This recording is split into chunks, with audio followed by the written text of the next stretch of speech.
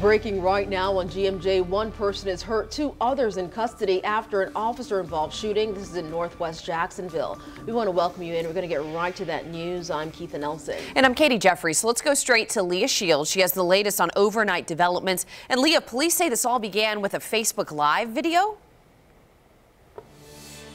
Yes, a family out supposedly for dinner or whatnot, leaving their house for the night, checking their kids' social media, and they see a Facebook Live video with three black men as was described, with face masks on and guns in their hands. Now, we're on the scene this morning. This happened around 10 last night, and you can see it's still a very active scene this morning. We have police tape right here, pretty far from the home right now, but overall from the distance, again, hard to see right now in the dark. We don't have flashing lights anymore, but police are also marking off a pond in the area where they're going to be searching as well.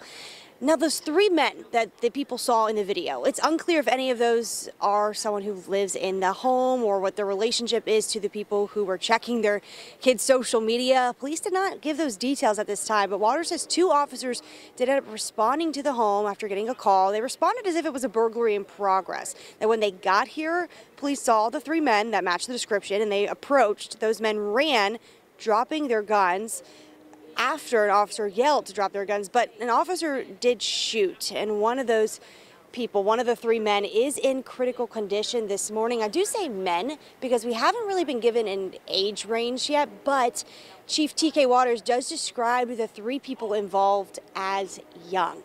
No officers injured this morning. Again, only one person in the hospital, critical condition, two others detained this morning. Still a lot of questions surrounding this, but for now, Northwest Jacksonville, Leah Shields, First Coast News on your side.